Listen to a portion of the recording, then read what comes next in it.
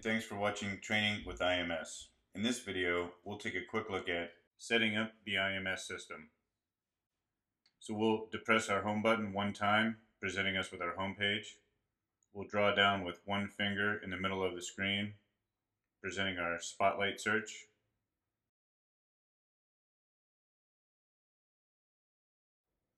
We can then search for the App Store. Once at the App Store, we can enter in the search column for IMS space EPCR.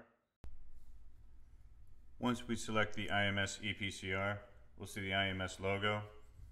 I have a get function here. If your agency already has this downloaded to another device, you may have a cloud with an arrow. It'll do the same thing. We'll install it. Once the application has completed its install, we can open. We'll be asked to insert our username and password. Once the app has completed its first sync with our server, you'll be presented with a dialog box showing the results and the time on the server. You can select OK. If this is a first time setup, we'll select Solution Update and we'll choose Update EPCR, and it just indicates that we're about to do that. We'll go ahead and say OK. Once the EPCR has installed, it will also go through its first sync. We'll go ahead and select OK.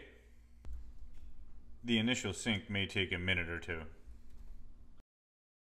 We'll go ahead and select OK again. And we're ready to start a new run.